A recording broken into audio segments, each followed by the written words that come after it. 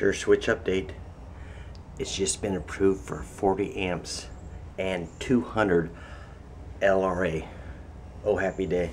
I was going to make a video showing the time delay on a 240 volt end of the SureSwitch, which is pretty cool because a lot of people think it's just a giant short cycle timer, but it's not. And remember, it has 0-point switching, so there's no arcing because it opens and closes when the sine wave is at 0, so you don't get no arcing on the contacts. So let me show you the SureSwitch in action.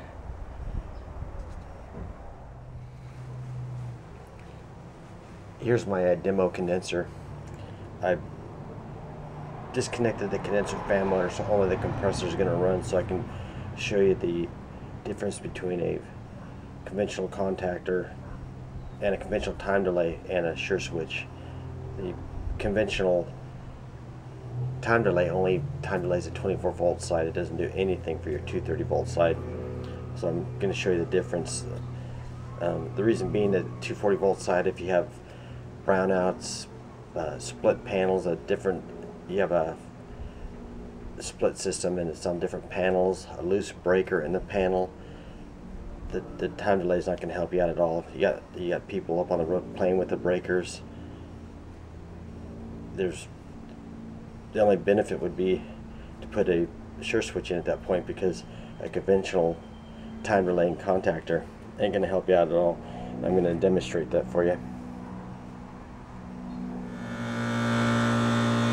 So the unit's up and running, and if you have a 240 volt problem, loose breaker, somebody tampering with the breaker, fuses, disconnect, anything,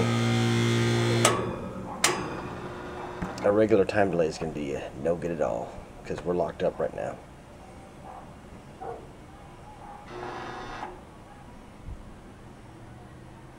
This unit needs a SureSwitch.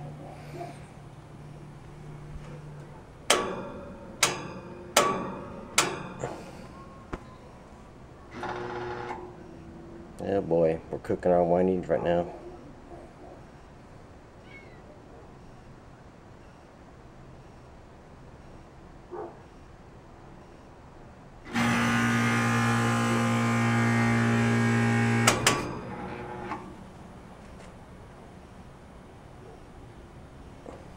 Okay, you guys get the drift here.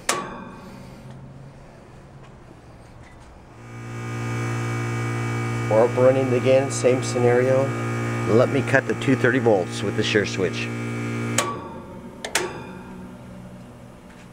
A time delay has just been initiated for the 230 volts, a 3-minute time delay. So our high voltage has been time delayed. And you might notice I don't need a super booster anymore, because it's time delayed. I'm actually on this machine, I'm running it at cap 2, but I don't need the super booster anymore. You would still need it if you had TXV, but the SureSwitch can be used on the squirrel and a reciprocating compressor. It doesn't matter.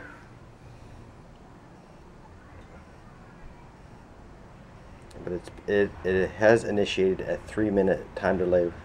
My green light is blinking, but I don't think you want to wait 3 minutes.